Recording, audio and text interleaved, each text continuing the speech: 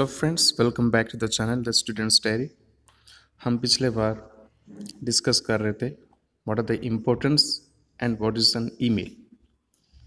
And आज हमारा पास the format of N email and हमको कैसे लिखना है and what are the how to right N email, those things we will see in detail. So now let us begin. So this is the format of an email that is given over here. Listen, first comes the heading. So email should have a heading. We have to head the email before writing, and it should have, the second point is salutation. So while writing an email, we have to salute, we have to give proper designation to the person. For example, when we are writing to a father, so we have to write dear father or loving father. So that is called the salutation. Oh, respected sir, dear sir, or ma'am. All these are called the salutation. Then we have the body. And body, it is the main content of the email, as we have in the letter writing too. So the body of an email contains the complete detail of the message.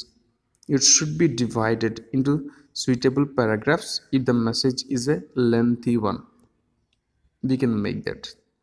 Then we have the closing address. What is that? How to close the email writing. So the closing usually includes words of good wishes such as best regards, kind regards, regards, sincerely, yours faithfully, thank you, all the best, and so on. Then next to that we have signature. The signature line in an email message generally contains only the writer's name. However, it may sometimes include the title and the organization of the sender. So it depends upon the sender. Then see, we have in the heading itself, in the heading we have some sub points.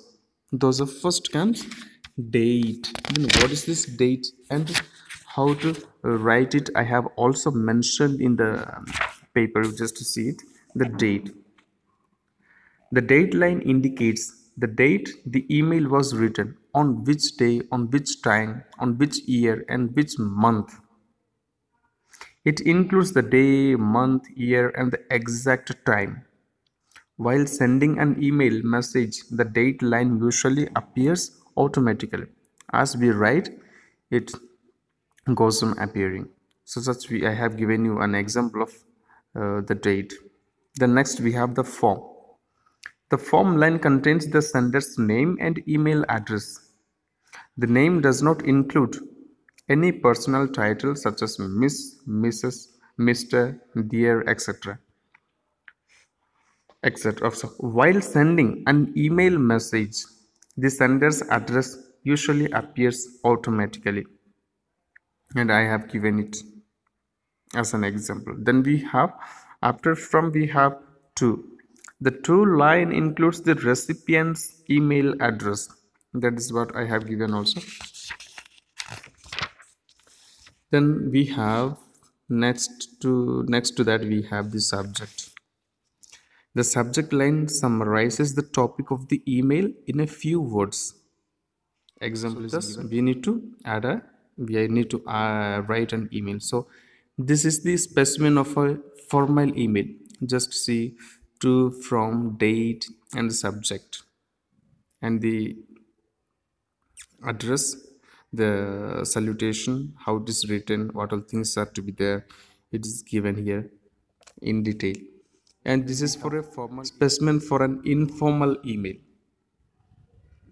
And for your reference, I have also given an example of how to write an email. It is the email you can see. You can go through this and you can learn it. So if you have any doubt, please comment us and we will try to clarify to all your doubts. So thank you so much for listening to us. And in the next, we will be having some interesting topic for you. So thank you.